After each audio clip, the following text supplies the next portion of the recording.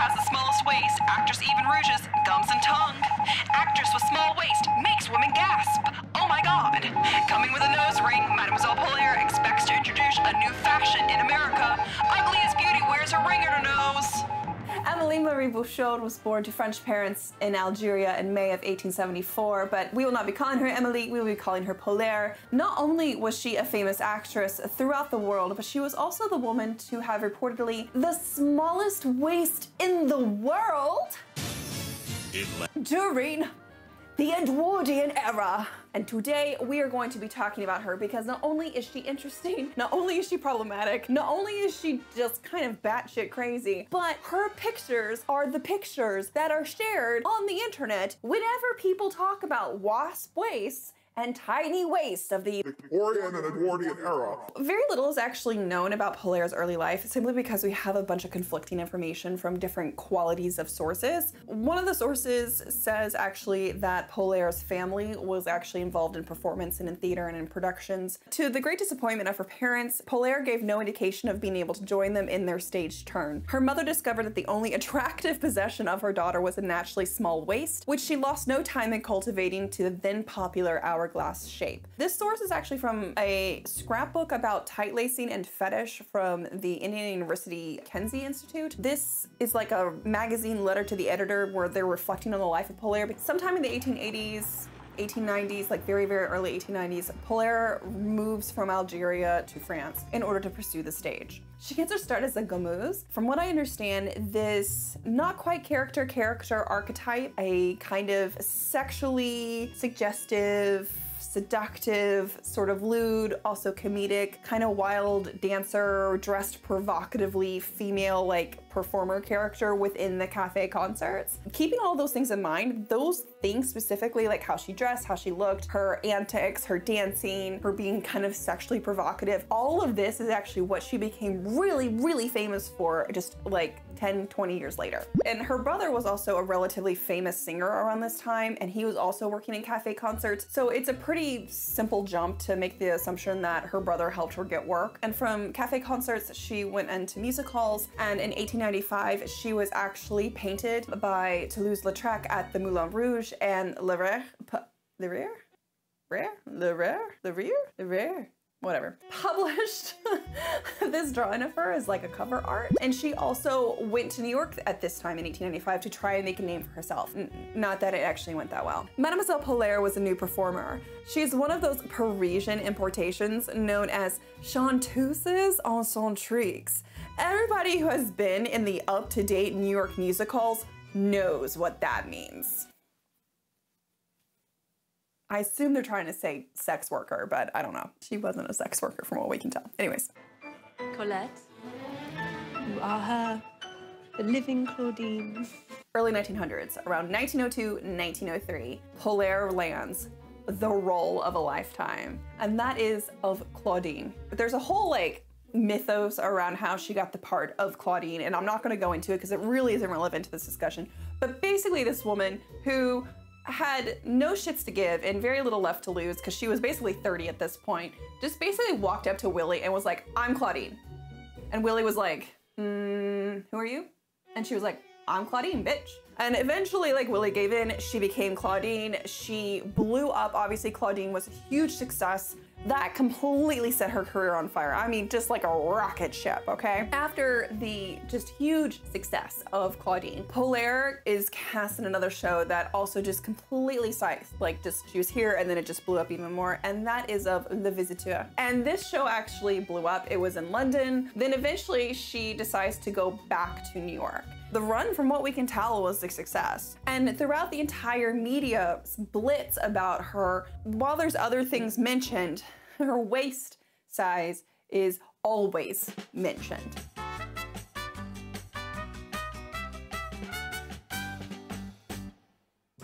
Well, hello there. Welcome to the most exciting part of this entire video, the sponsorship portion of this week's video, which, by the way, the sponsor of this week's video is none other than Skillshare. As a big old giant nerdy nerd, I love that Skillshare has thousands of classes for you to take just whenever you feel like it. So whether you want to learn something creative or something, I don't know, business centric, Skillshare has a class for you. Speaking of creative classes, Skillshare has recently released some new sewing classes with none other than Style and Seam Robin Burgess. I had the pleasure of finally meeting Robin in real life at Easter at Dandy's event, and she is lovely, she is stunning, she is gorgeous. She makes incredible stuff. She's worked with Skillshare to release a few sewing classes, everything from super beginner stuff about like how to make yourself a little zippered bag to more complicated ideas about like how to fit a muslin to yourself and how to sew and customize clothing for you. Now, if you are someone, I'm being serious right now, so focus. If you are someone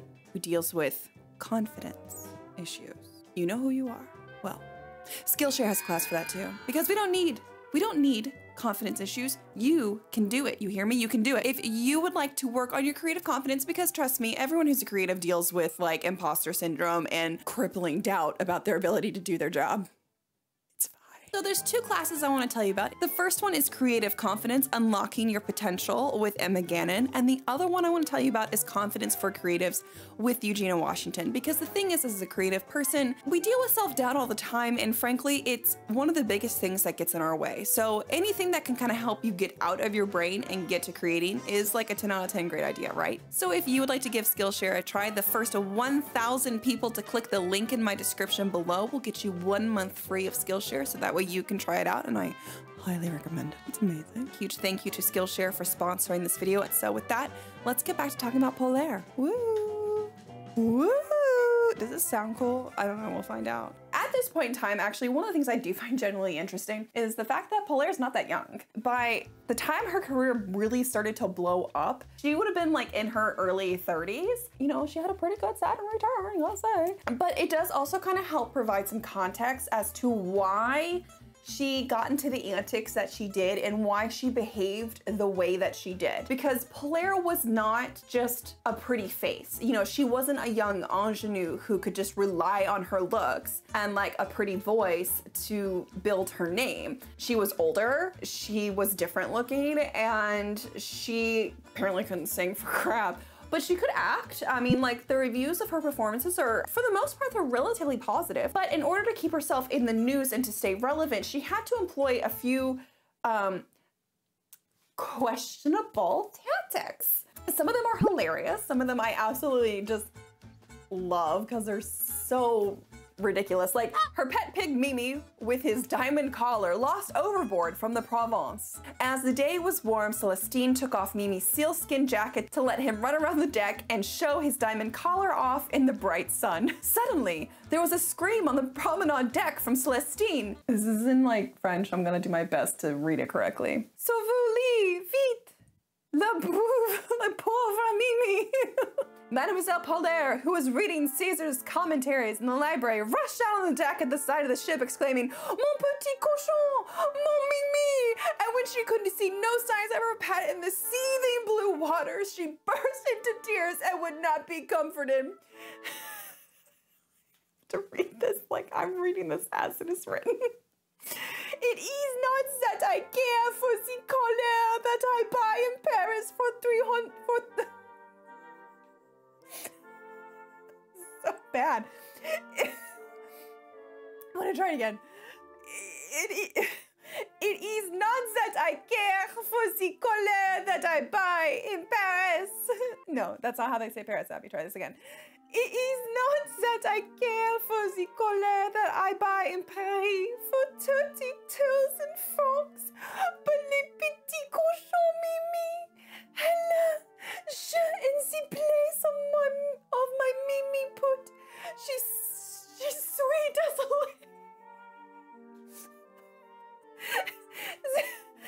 she said, okay, there is not one I can to the reporters at the pier. Her two pet dogs, Fifine and Hortense, were also désolé, she affirmed, at the loss of their playmate. I'm not apologizing for that, France, because that is literally how it's written in the newspaper article. I am just doing an accurate in character reading of how emotional it was from this 1913 newspaper article. Okay, cool. Glad we have that talk. Don't come for me. I thought it made sense dramaturgically.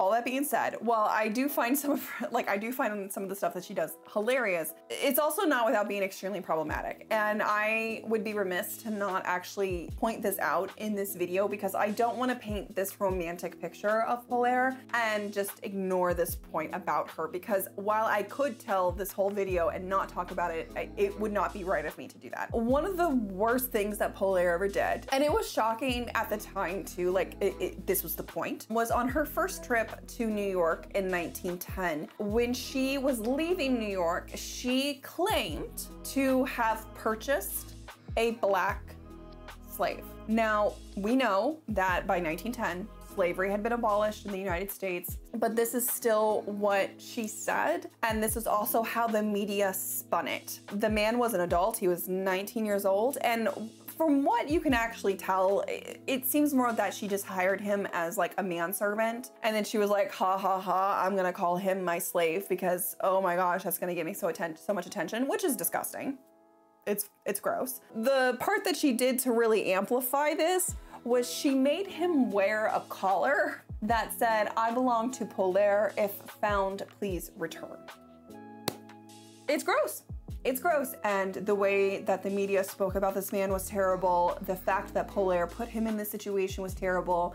And then literally like a couple months after she had taken him back to France as her manservant, then there was a rumor going around that she wanted to get rid of him, but I guess within the contract that like she couldn't fire him. This is why this is all like messed up if he was on foreign soil. So like and then it's like eventually he just disappeared. Like you don't hear anything from him ever again. And so we can't just talk about how funny she was without also talking about how awful she was and how she monetized the shock and awe of enslaving people for personal gain, because it's disgusting. All of these antics were done to draw attention away from her competition. And what I find interesting about these decisions is how she utilized the same marketing tactics as Victorian freak shows and circuses.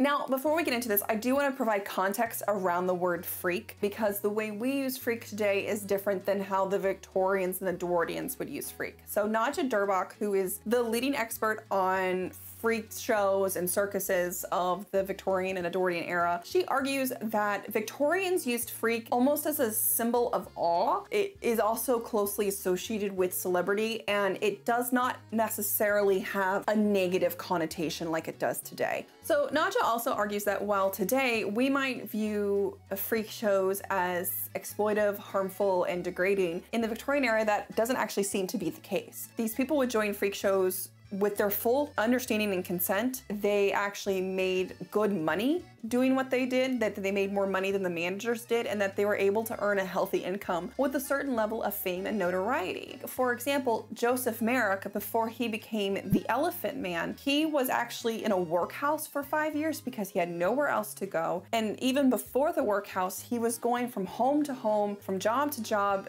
trying not to be a burden on his family. And so for him to join the show meant that he was able to earn a living independently without being a burden to anyone. So how did the freak show influence Polaire? Mainly it was her marketing tactics. Like, this woman literally ripped like freak show tactics and just like applied them to herself. Now, what's really hard to nail down the factual truth about Polaire's history and her origins as a performer. There is conflicting evidence, like we've already talked about. I did find one reference, Tatler, that says she actually got her start as a circus writer. There was at least a understanding or an idea or a rumor in the early 1900s that Polaire got her start in the circus, and maybe she like worked to quash that rumor. And that also does kind of cooperate with the letter to the editor that I read from the 1940s about Polaire and saying like her parents were like stage performers. I don't know why. I guess in my mind that also equaled like circus, which could be where she learned these kind of freak show marketing tactics. Or it could just be she saw how they advertised themselves and went, oh hey, I can just do that for myself. I don't know. We don't know. From about 1905 to about 1913, Polaire uses three main marketing tactics to keep media attention on her that to me are directly lifted from freak show marketing ploys. They are the ugliest woman in the world, the smallest waist in the world, and oh my God, she has a nose ring. Now what's different between those three media headlines versus say, oh my God, my pig committed suicide, is that ugliest woman in the world, smallest waist in the world, and nose ring all have to do with Polaire's appearance, not her behaviors, her body. And what do freak shows focus on? The body. And that's where they directly tie into the concept of the freak show. And that's why I want to call those three out specifically versus some of her other ones. Now, as for the ugliest woman in the world, that one's a direct lift, man. Like it's a direct lift, okay? Like she didn't make that up. That has been a tagline used in freak shows for decades. Quote, "The dead body on display at 191 Piccadilly, a gallery usually reserved for high art, was Julia Pastrana, who 5 years earlier had exhibited herself in London as a hairy woman. Alive, she was sometimes billed as the nondescript, the gorilla woman, or the ugliest woman in the world. When she died in 1860, her body was preserved and re-exhibited to an even more fascinated public." When we see photos of like Polaire today, we don't really see someone who I think most of us would consider ugly, let alone like deserve the title of ugliest woman in the world. With how the media was in the early 1900s, you know, this was a way to really draw attention. Before she would show up to a place, what would she have the media print about her? That she was the ugliest woman in the world. And they're like, well, I want to see this ugly woman go and perform this on stage. And what does it do? It puts butts in seats because people want to see if she is actually the ugliest woman in the world. Plus, her ugliness forces people to talk about her and her appearance. It encourages that discussion while completely ignoring not only her competition, but her fellow cast members. It's genius, especially if you have a thick skin and you don't care what people say about you. The way Polaire dressed and the way she looked was also unusual for the time. She wore heavy makeup unapologetically. She not only would rouge her cheeks and wear lipstick, but she also was rumored to rouge her gums and her tongue to make them extra red. She wore the blue eye cosmetics. She wore mascara before it was really, really common. She cut her hair really short as a bob before the 1920s and frizzed it all out, so it was like she electrocuted herself. Like she created this persona of the ugly, eccentric woman to get attention onto her. But the funny thing is she then also spun it around on its head. So when she showed up in New York for the first, well, not for the first time, but the first time as a famous person in 1910, all the headlines were ugliest woman in the world, ugliest woman in the world arrives, da, da, da, da. And then like there's this headline. "I'm not ugly," cries Polaire. "I'm not ugly," cried the latest Hammerstein importation in French as she glided down the gangplank into the arms of 30 reporters, while a fair and frolicsome press agent, Miss Nell Revell, caught the Medusa by the automobile veil, produced a tape measure, and demanded permission to measure the famous waist of the ugliest woman in the world. 42 centimeters, cried the Medusa, while all the reporters fell back aghast. Shocked. 14 inches, Miss Revell announced. "Who said I was ugly?" asked Polaire, snapping her big red mouth and blinking her sullen-looking eyes. Everybody backed away. Here's a counter to that from the New York Times just 2 days later, June 7th, 1910. "Polaire ugly? Not by any means. Moreover, this French woman has a magnetism and she can act." What the audience at the Victoria saw yesterday was an attractive, well-formed woman whose waist may or may not be smaller than any other. But I mean, that's just it. It's like she wasn't actually ugly, but they used that and her hair and everything in the cosmetics to help amplify that. But that marketing tactic only lasts so long once you've traveled the world and everyone has seen you for themselves and like, oh, well, she's not actually that ugly. She's just kind of, I mean, like she's kind of different looking, but she's not, she's fine.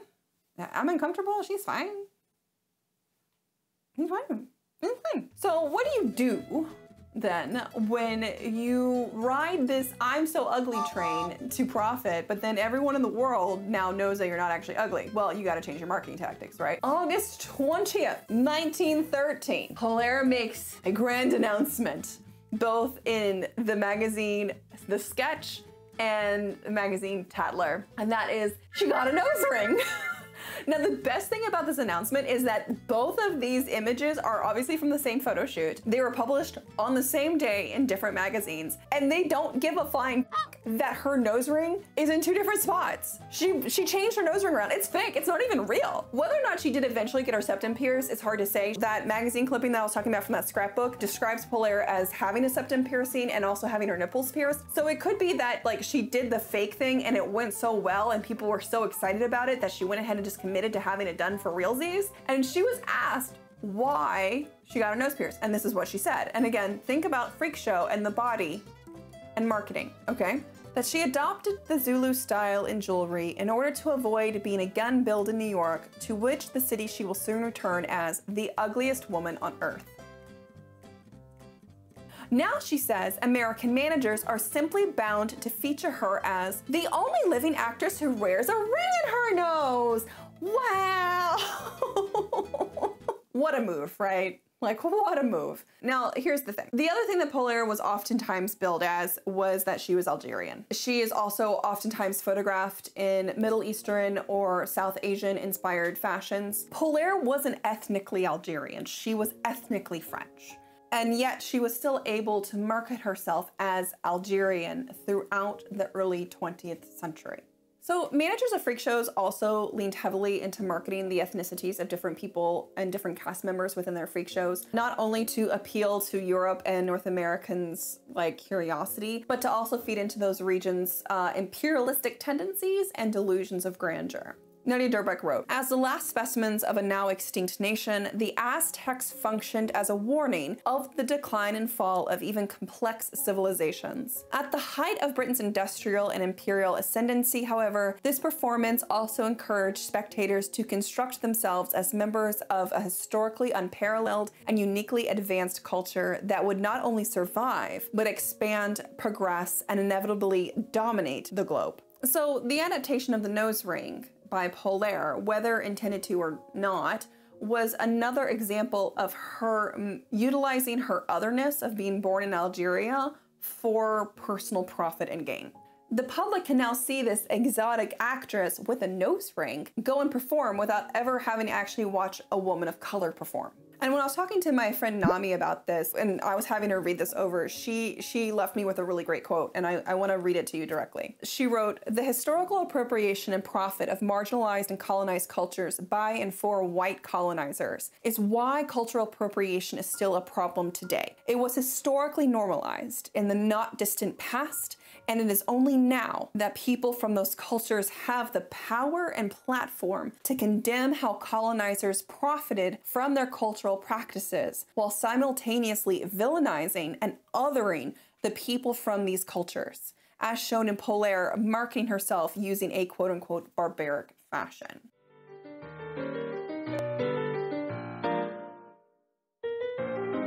The thing that Polaire was the most famous for, that was literally referenced in tandem to her name anytime she was mentioned in the media, was the fact that she had the smallest waist in the world. Wow. So reports of her waist vary anywhere between 13 to 17 inches, where 14 inches is kind of the most common size that she's reported to have had. And there is article after article talking about Polaire's waist. There are whole spreads devoted to Polaire's waist and whether or not she does actually have the smallest waist in the world or if she's been unseated with the smallest waist in the world. It was such a point of newsworthy media attention that both the London Opera House and Hammerstein's Victoria Theatre in New York, they gave away little paper waist tapes at her performances that said, "This is Polaire's waist measure. What's yours?" to people in the audience so they could compare their waist size to hers. Like, that's how much of a big deal her waist size was, okay? What we need to understand is that if they're marketing her waist this aggressively, being that small, that is how weird it was. That is how unusual it was. Like, if the average American woman or the average British woman or the average French woman was walking around with this size waist all the time, it wouldn't be newsworthy. It wouldn't be marketable. They wouldn't be making merch about it. No one would care. So what that tells us is that in the Edwardian era, this was a big deal. This was shocking. This was unusual. With that being said, did she actually achieve a 14-inch waist? Evidence says probably. In the magazine clipping, the person who's talking about Polaire goes actually into great detail about how Polaire achieved that waist size. Her frocks for the Victoria Palace show were all made to fit tightly over a 14-inch waist, which was part of her contract with a clever management. Normally, she was laced to an over-corset size of 16 inches day and night and was comparatively comfortable from my observation of her. But the reduction of a further 2 inches for several hours, twice daily, was a supreme effort, and I should say that she was almost down and out most of the time that she was on stage. While she probably did at least lace down to 14 inches for stage performances, she obviously wasn't wearing a 14-inch corset for her day-to-day. We also see this in that newspaper article where she screams out her waist is 42 centimeters. That's not 14 inches, that's 16.5 inches. While the woman measured 14 inches, we're literally seeing conflicting numbers here. So even if she was at a 14-inch waist when she got off the boat because the media was there, she might have just had a bit of a slip saying like she's a 16.5 inch, 17-inch waist, because that's actually her normal waist size. Every photo that I've seen of Polaire, and even Polaire's competition for smallest waist, they're all edited. None of them are genuine. What that means is like, even if she did have a 14-inch waist or a 17-inch waist, they were still editing her to look smaller and more freakish than what she even was, which is just kind of mind-blowing to me. Like, why would you edit someone like when they already have just extremely tiny waist? Like, it doesn't make any sense to me, but that's what they did. If all of these photos of Polaire are edited, how do we even know then what she actually looked like? Amazingly, we do actually have video footage of Polaire. We can definitely see that she did have like a really small waist for sure, but if she was tight-laced down to 14 inches, she still was able to do that. So I'm just gonna let that sit there. And you know what I'm saying without saying it, because you're all saying it too. Okay, good, glad we had that talk. When I discovered Polaire, when I started reading about Polaire and I finally saw the images of her, I instantly recognized her, but I did not recognize her as Polaire.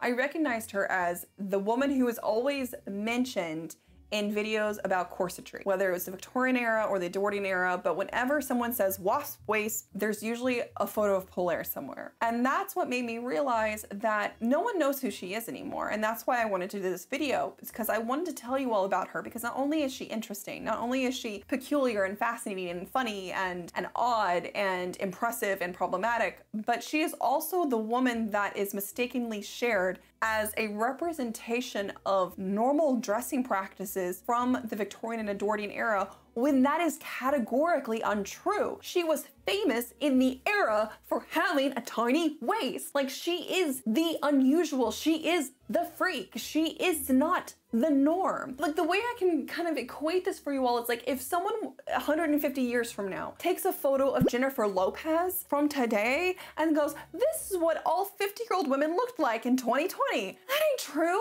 Jennifer Lopez is the freak. She's the weird one. She looks amazing. She is not the representation of the average. She is the exception to the rule. And Polaire is the same. Obviously, while she was world famous in her era for being an actress, she eventually, time forgets. And she has been forgotten, but her images still remain. Eventually, Polaire did kind of fade into obscurity. Not like wretched obscurity, but just, you know, her star just kind of faded. Like, she was getting older. She was in her 40s when World War I happened, and so she was a little too old for the moving pictures and the talkies and silent films, and so eventually she just kind of retired. She died at the age of around 69 or so in the 1930s. She did write a memoir about her life in the 1930s before she passed away, but I don't think it's still in print, and I have never been able to find a copy of it in English that's been translated, unfortunately. And so with that, that is the story of Polaire. I do hope you enjoyed this video. Go ahead and give it a thumbs up if you enjoyed it, if you haven't done so already, and subscribe to my channel if you haven't done so. And with that, I'll see you all back here next time with another video. Bye. Caesar's commentary, my ass. That bitch was reading smut, and we know it. She was like, I'm Claudine! With her slippers on, and I will not be ashamed. He's so good. He's so good. Oh, good job. Good acting. Oh, thank you. That's what I wanted. There you go. No money shots from me. People, you want them tootsies, you're gonna pay for them. Gwiffy, gwiffy, gwiffy, gwiffy, gwiffy, gwiffy, gwiffy, gwiffy, gwiffy.